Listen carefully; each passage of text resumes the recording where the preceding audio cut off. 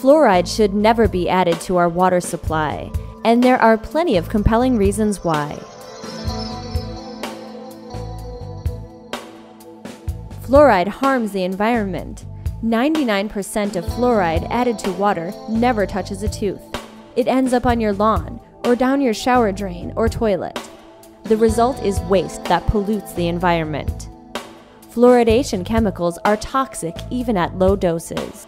There are two compounds used for fluoridating water supplies today, namely sodium silicofluoride and hydrofluorosilicic acid.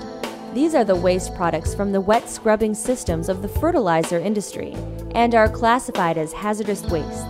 Fluoride is also the only unregulated drug that is forced as a mass medication on the population, with no control of dosing or frequency. In February 2014, researchers from Harvard University listed fluoride as one of the top developmental neurotoxicants. 37 studies showed a link between fairly modest fluoride exposure and lowered IQ in children. The poison warning on toothpaste labels is enough to sound the alarm. A mere 1/4 milligram of toothpaste ingested and you are advised to call the poison control. Beware, that could be the same amount found in 1 glass of fluoridated water. The Centers for Disease Control and Prevention admits that 41% of adolescents now have dental fluorosis, which occurs from an excess of fluoride. This is a condition where tooth enamel becomes progressively discolored and mottled. Dental fluorosis is not just a cosmetic issue.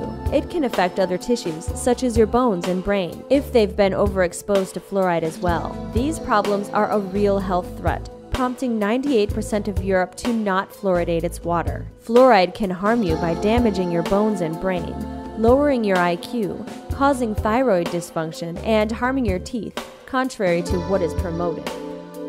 You can find this substance in your tap water, in your toothpaste, and even in pesticide and fertilizer residue on the food you eat. There are different ways you can avoid fluoride and its potential side effects. Stop drinking fluoridated water. Teach your child not to swallow toothpaste. Avoid using fluoridated salt and stick to raw, organic, wholesome food instead of processed goods. Ask the pharmacist if your medication contains fluoride. It's high time to get fluoridation chemicals out of the public water supply. When over 99% is sent down the drain and into the environment, it hardly touches a tooth and provides the much heralded benefits. If experts and consumers are convinced of the benefits fluoride may provide, then it should be kept in the toothpaste, where it can be applied topically and out of the clean water supply. There is no logical reason to ingest this toxic poison in the form of drinking water.